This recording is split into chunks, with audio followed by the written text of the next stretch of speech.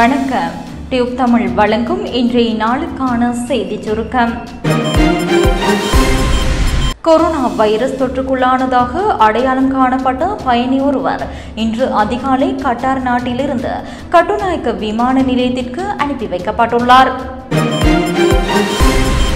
ஜனாதிபதி கோட்டாபாய ராஜபக்ச மக்கள் வங்கியின் மூத்த அதிகாரிகளை அழைத்து எச்சரிக்கை விடுத்துள்ளார்.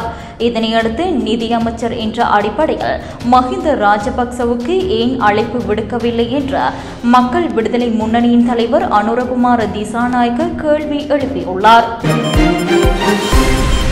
இலங்கையில் கொரோனா வைரஸ் தொற்றினை தடுப்பதற்கான சிறப்பான நடவடிக்கைகளை முன்னெடுத்தமைக்காக சீன ஜனாதிபதி இலங்கையின் ஜனாதிபதி கோட்டாபாய ராஜபக்சவுக்கு வாழ்த்துக்களை தெரிவித்துள்ளார்.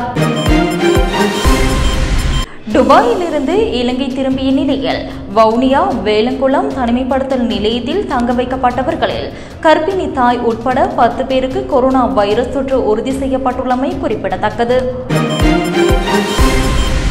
ஐக்கிய நாடுகளின் பாதுகாப்பு சபையின் 2 வருடங்களுக்கான நிரந்தரமற்ற உறுப்பினராக இந்தியா தேர்வாகியுள்ளது.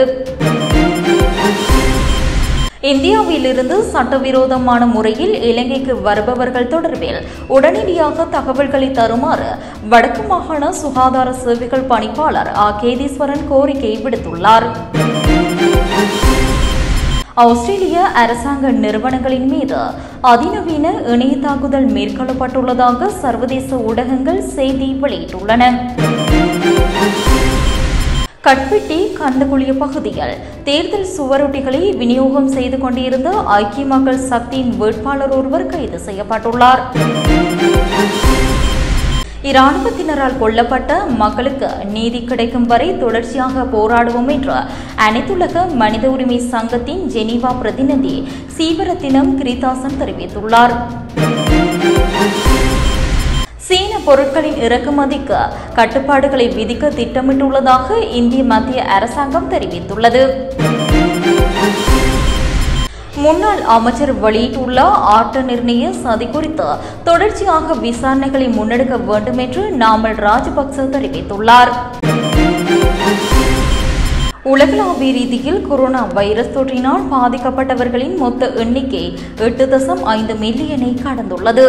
மரணமானவர்களின் எண்ணிக்கை 4,56,000 கடந்துள்ளதாக சர்வதேச ஊடகங்கள் செய்தி வெளியிட்டுள்ளன. இலங்கையை பொறுத்தவரையில் பாதிக்கப்பட்டவர்களின் மொத்த எண்ணிக்கை 1947 உயர்வடைந்துள்ளது. மரணமானவர்களின் எண்ணிக்கை 11 காணப்படுவதாக சுகாதார அமைச்சு தெரிவித்துள்ளது. இவை தொடர்பான விரிவான செய்திகளுக்கும் முந்திக் கொண்டு எமது செய்திகளை அறிந்து கொள்ளவும் www.tubetamil.fm எங்களுடைய இணையதளத்துக்குள் பிரவேசியுங்கள். வணக்கம்.